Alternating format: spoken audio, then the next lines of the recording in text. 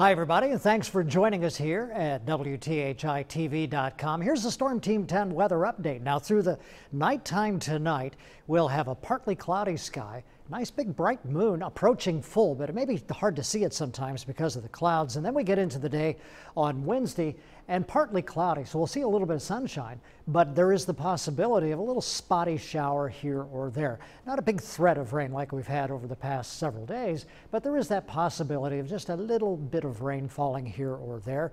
Same thing for Thursday. As we get into the day on Thursday, once again, the possibility of a little scattered shower. Probably no thunderstorms or anything like that, but there is a weather system getting closer to us that may impact us by the weekend. We'll have to talk more about that as the weekend gets closer. So partly cloudy in areas of fog, 66 for the overnight low tonight. And then for tomorrow, not a bad day, partly sunny, some spotty rain showers possible, but otherwise pretty nice, 83 degrees, but still kind of humid. And then for tomorrow night, mostly clear, areas of fog, 67 for the overnight low. And the 7-day forecast, Thursday 85, Friday 85, and a day-to-day chance of a little spotty shower.